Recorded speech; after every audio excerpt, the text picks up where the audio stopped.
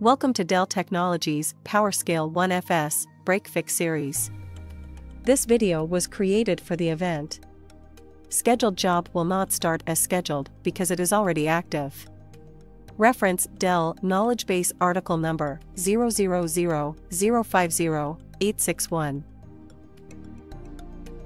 This video explains about OneFS job engine, which cannot be started because the job that is already running on another instance and will not start in clusters running OneFS version 8 or higher.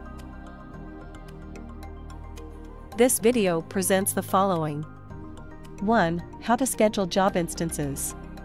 2. How to check job status. 3. How to check and resolve events.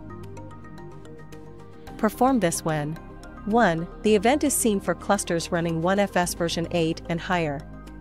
2. When a scheduled job does not run as planned, since the job is already active or running on another instance.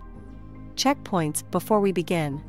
The steps that are demonstrated in this video can be performed by a person having a basic knowledge of Linux. The role could be Linux admin, Linux support engineer, etc. Have administrator credentials for the user interface, UI, and root access to the host. PuTTY or other apps to log into the PowerScale to execute the commands. Here is the demonstration.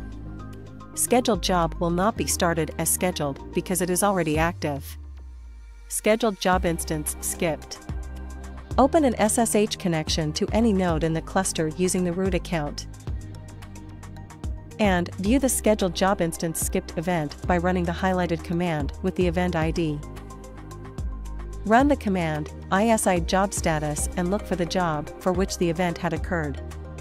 If it is already running, another instance would not start. Also, check the date and make sure the event is not an old event as the job could have been completed. You can usually see these events generated against Shadow Store, Protect Job, Smart Pool Jobs, etc. After you verify there are no old events and no other instances running, clear the alert by running the Ignore and Resolve Event command. Please wait 1 to 2 minutes to verify that the event does not reoccur by running the Event List command. If the event is shown again, please contact technical support. Important notes. You can look for scheduled jobs and unresolved events from the web UI as well. After the events are resolved, monitor the cluster to see if they are generated again. If the event reoccurs, please contact technical support for further assistance.